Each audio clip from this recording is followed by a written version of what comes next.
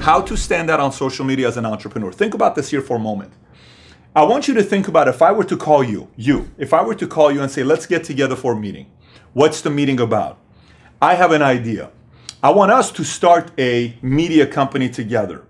What do you mean, Pat? Let's start a media company together. Tell me about what you mean. Let's start our own TV station. Let's start our own radio company, okay? Our own radio station. Let's start our own satellite where we can be anywhere live and anybody can see it. Let's start our own newspaper, our own magazine. Let's start our own mailing company to send letters, birthday cards, anniversary cards. But let's start a massive media company together. How much money do you think you and I would need to start that media company? 10 million, 20 million, 30, 50? I don't know, but I know the number's a pretty big number to start the media company with. However, here's the key. Today, you and I can start that media company for zero. Here's why. Let me show social media. A lot of times people look at different platforms and we use them, but we don't really know what it's about. I'm going to explain it to you as an entrepreneur, what these platforms are to you as an entrepreneur. Okay. So, how do you, Inc., stand out? How do you, Inc., stand out? We have 8 platforms here. Blog, Twitter, Instagram, Periscope, YouTube, podcast, Facebook, LinkedIn. Watch this. Newspapers, the old newspaper today is the blog. It's been replaced by the blog. There used to be a time where the journalists who work for New York Times, LA Times, all this stuff were writing articles and people read about it and shared with other people. Today, newspapers have been replaced by blogs. Who can start it? Anybody, you, for free. We read magazines about gossip, all this other stuff, to see what this person is doing, entertainment, all this stuff. Today, that's been replaced by Twitter.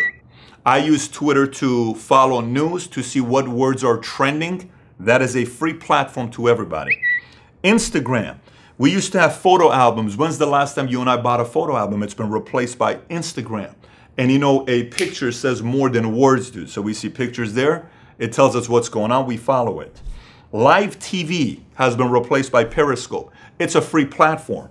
Yesterday I'm driving. Yes, I am driving, and I'm listening to Donald Trump at the same time announce his new tax program if he becomes the president. I'm literally watching it on Periscope while driving. Live TV. I didn't have access to this before. We were at Paris. I'm on top of the Eiffel Tower. So I try to see if Periscope works. I turn on Periscope and I say, I'm on top of Eiffel Tower. 2,000 people within 20 seconds are following me, and I'm simply going like this with the camera. They're watching it on Periscope, live TV. There is no news station there. It's free satellite. TV has been replaced by YouTube. Depending on what your market is, you're going to see more people watching YouTube videos than TV. I watch more YouTube videos than I watch television. I don't watch television anymore. I watch YouTube. I know none of the shows on TV, but I do know different entrepreneurs, different channel stations, things on YouTube that I watch. Radio stations have been replaced by podcasts. If you look at radio stations, I was meeting with one of the top executives of one of the largest radio companies in the world today, and he and I had a meeting together. He was telling me radio is on a downtick to the point where they don't want to report anymore how many listeners they have. Because if you tell them how many more listeners you have, it's not the same anymore. Podcast is free. We used to not use podcasts before, and we just started our podcast, would you say 6 weeks ago, 5 weeks ago? Roughly 6 weeks ago, 5 weeks ago. And it's getting us on a platform we weren't a part of before. Then you have Facebook. Hey, there was a time you wrote letters. You wrote birthday cards. We wrote anniversary cards. We don't write it anymore. You simply go on Facebook, you say, happy birthday, happy anniversary. Your kid looks amazing. I cannot believe what's happened. I miss you. I feel like I see you every day because I follow your kids. That's Facebook. And on LinkedIn, very simple. Resumes and business cards have been replaced by LinkedIn. When I hire somebody, when I'm hiring somebody for our company, I go through LinkedIn. And by the way, every one of these platforms, I can give you numerous stories of clients, business partners, somehow, some way, somebody that I did business with that I met through here. When I tell you I met through here, we're not talking $500,000 type of money. We're talking lots of money that was made through these platforms that we met and helped grow my financial firm that I'm running with our leaders. It helped grow that platform, PHP Agency, because I realize if we're going to be competitive, and I'm competing with $400 billion companies, $600 billion companies, they have a budget of $2 billion a year to do advertising and sponsor some golfer or sponsor some basketball player or football player. We're a startup company. We get started with 60 agents in '09, and now we have 1,800 agents in 37 states. I can't go have 50 million to put into advertising.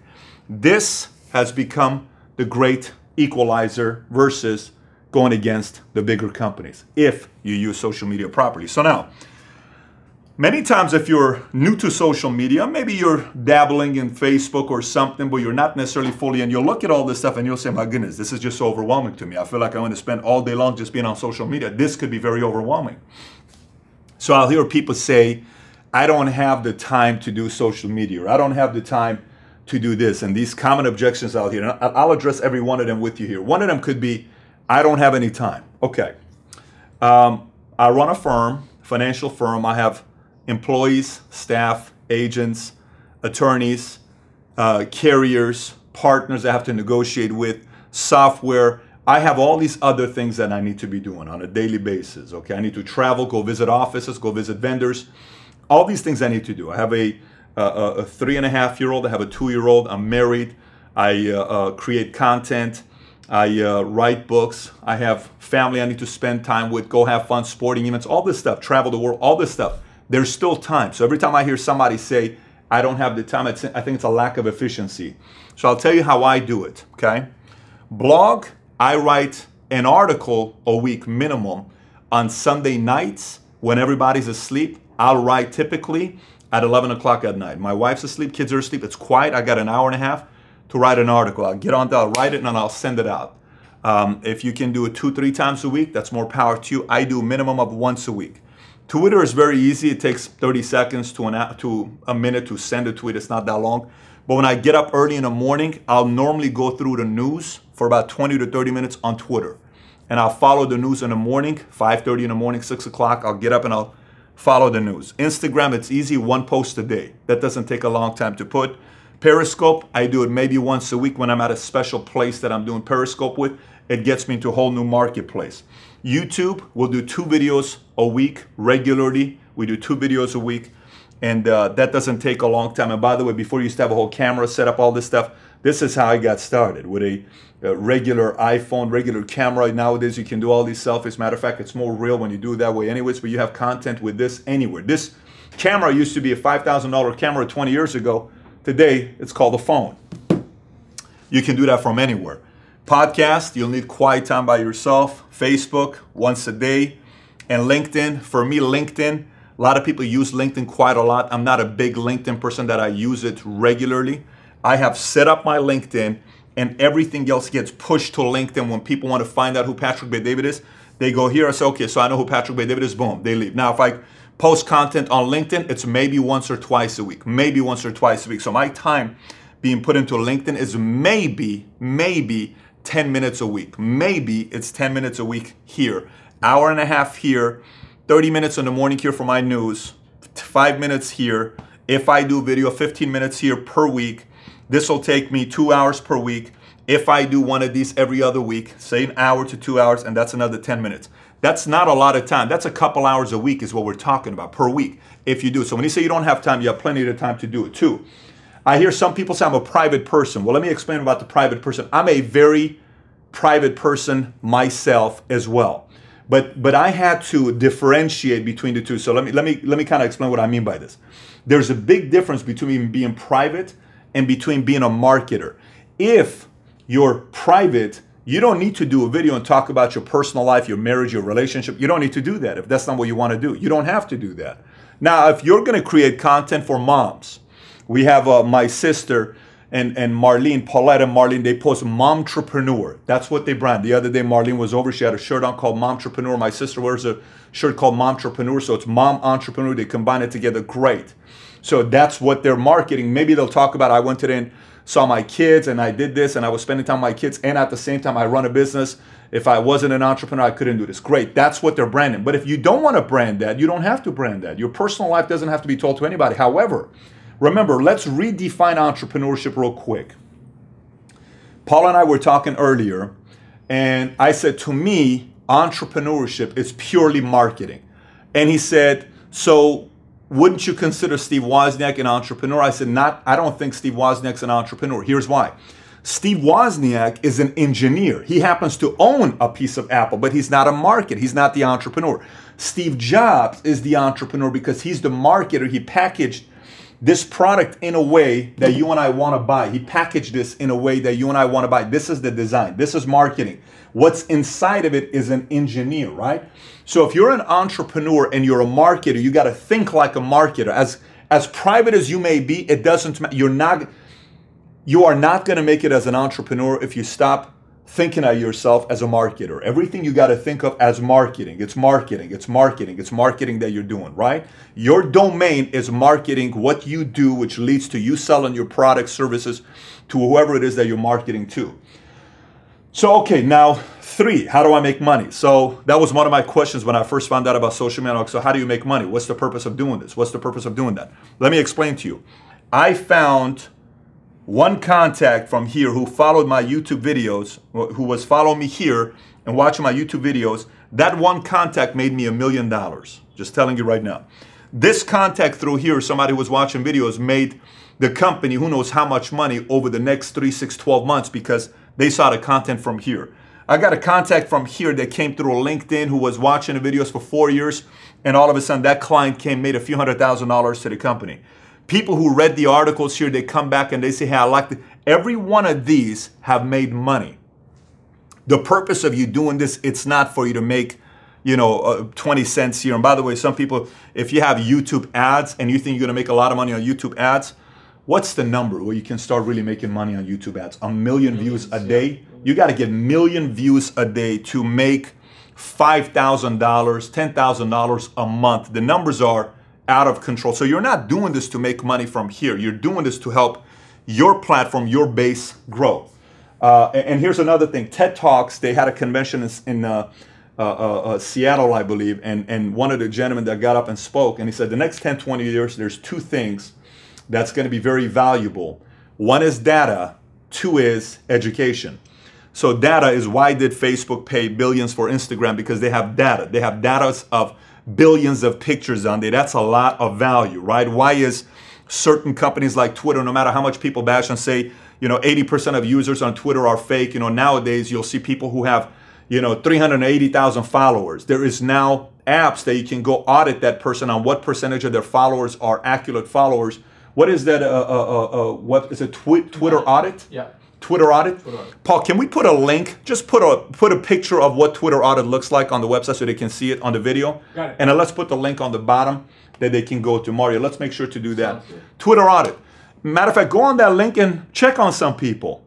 For yourself, some people you work with, and check on them and see what percentage of their followers are valid followers or not. Some politicians got caught because they bought, 600,000 followers who were fake followers. Nowadays, you can buy that for $100. But people are starting to realize what's fake and what's real. So you don't need to fabricate your following there, right? So, but it's about education and data. So the more you create education on your videos or your blog, you're educating people. That is data to you. That's content. That's the future. That's why Khan Academy was picked up by Bank of America, and they partner because people want routes on how to educate the world. You can actually do that with all the free platform that you have here. Here's another one. People say, no one knows who I am. No one knows who I am. I have a friend of mine. His name is Edwin Lopez. Good friend. He is by far the best detailer I've ever dealt with, ever. His company's name is Artistic Detailing. Can we put a picture up of Artistic Detailing? He's the only person in America that services 5 Bugattis. In the world, he services 5 Bugattis in the world. Now, he gets paid $2,000 to $10,000 to service Bugattis. He got paid $20,000 because the Bugatti owner wanted him to go and travel with them all over the place. But he gets paid that kind of money, and he's incredible at what he does. When he comes and services our cars, he cleans areas that I don't even pay attention to. But when him and I spoke years back, I said, listen, brand yourself, go out there and talk, make yourself be noticed. So on Instagram, his business is purely through Instagram. His business is not through Facebook, Twitter. It's an Instagram-driven product. I think he's got, I don't know how many followers does he have on Instagram, Mario? Would you say 20,000 followers, something like that? Let's put one of the pictures up so people can see what kind of likes artistic auto detailing. He's got 15,200 followers. I'll take one of the pictures. Here, 600 likes, 300 likes, 220 likes, 365 likes.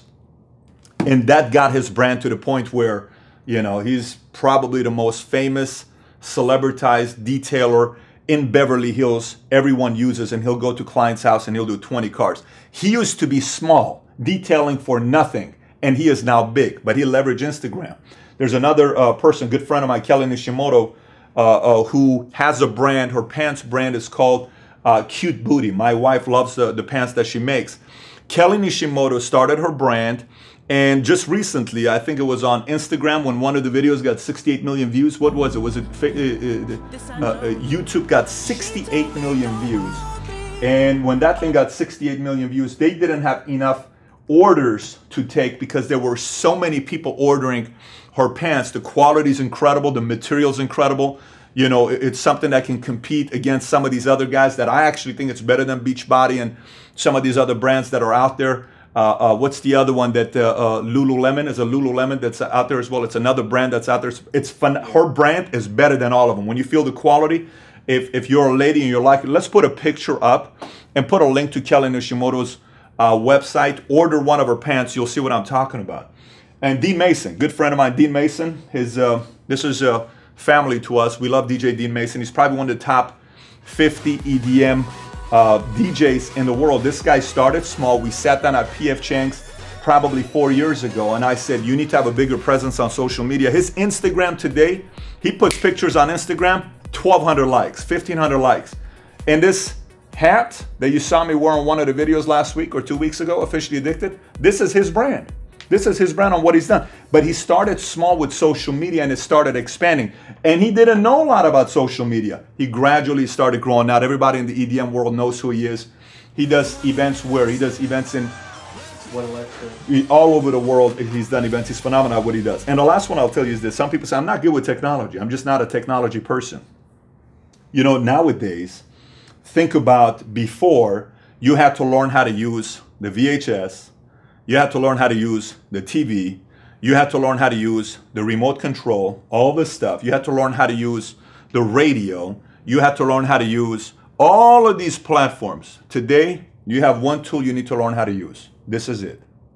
So when you say you're not good with technology, they have made it so simple today that my father, who's 74 years old, comes to me and shows me some of the features on apps that I don't even know about. And he uses social media. Gabriel, let's give him some love. Can we put a picture up there of my dad? Just give him some love. He's become a social media guy. He follows everything on social. My dad is on Periscope. Can you understand? My dad's 74 years old using Periscope, right? So when I hear people telling me I'm too old, I'm too this, I think one of the best people right now on social media is Donald Trump, and he's what, 66, 67 years old. He uses Twitter better than, 20-year-olds use Twitter. He uses Instagram, Twitter, Periscope, Facebook, YouTube, blog. He uses every platform to get himself to where he's at right now, where he's running for his campaign. He doesn't need any funding. Why? Because 100% of his stuff is based on his following that he has from social media. So now let's talk about how do you actually go about standing out on social media as an entrepreneur. So let's talk about that. I got a few points for you, okay? And it's specific points that I'll go through.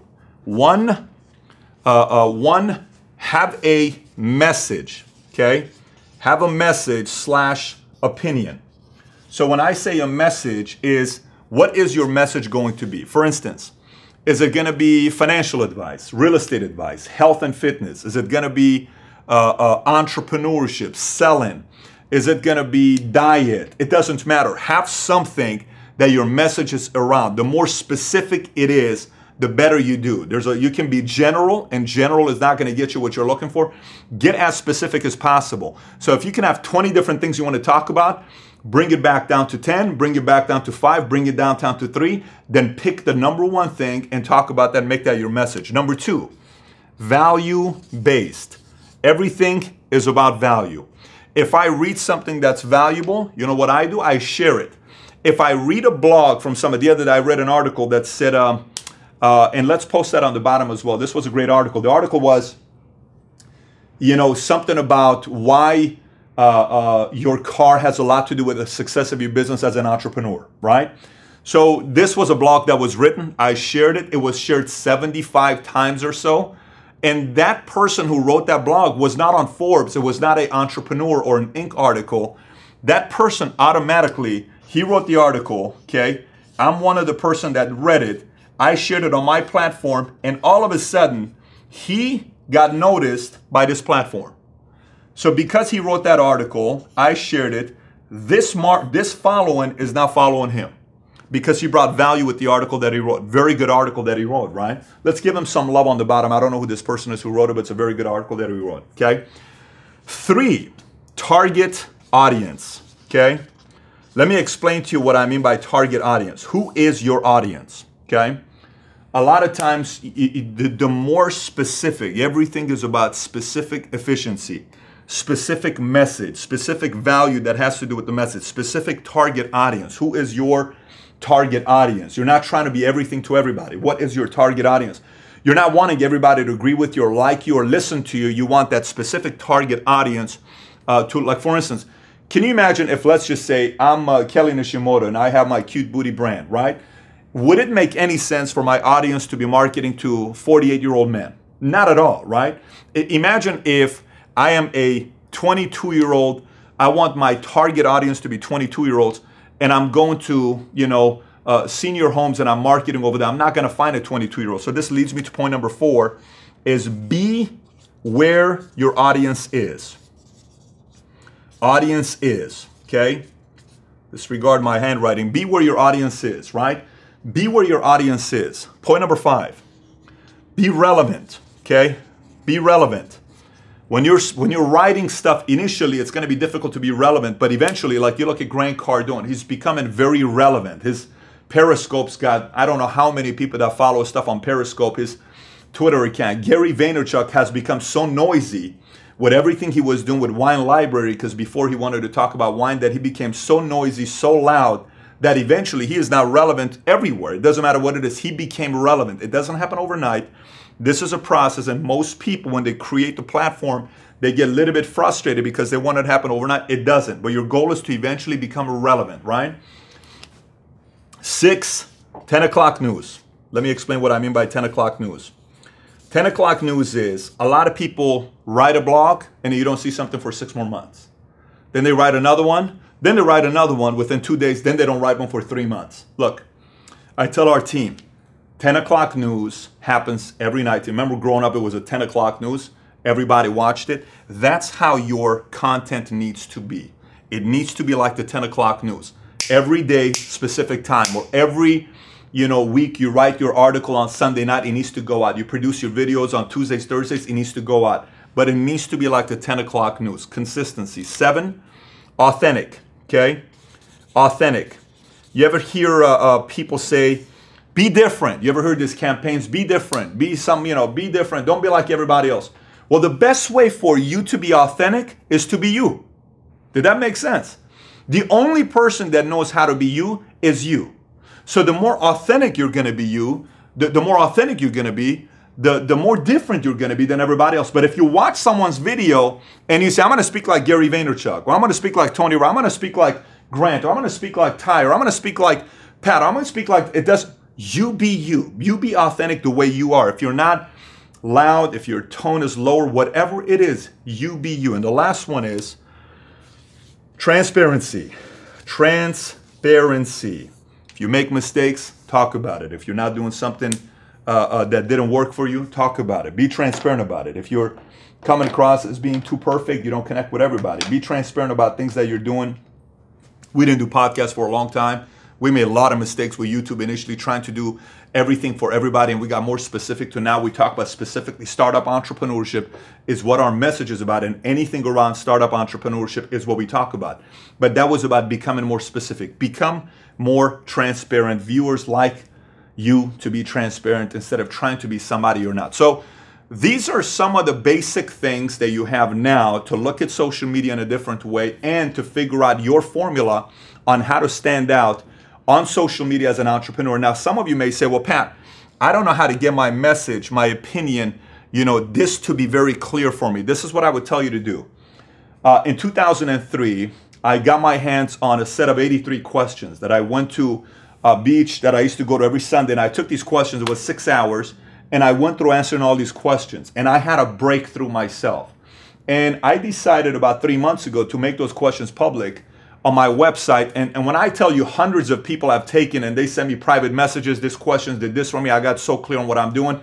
It's a free 83 questions, but read the instructions before you go through the questions. Don't skim through the questions. To be effective, you will need to go through them one by one. Don't go all the way to the bottom and work your way back up like we used to do before. If you're serious about really wanting to build a brand and really wanting to have a breakthrough, go through those questions. Mario, let's make sure to put the link on the bottom. It's going to be on the description if you're watching YouTube. If you're watching on my website, it'll probably be on the link. You'll see it as well. And then from there, if you haven't subscribed to this channel, be sure to also subscribe to this channel. If you got any questions about what I talked about, post your questions on the bottom.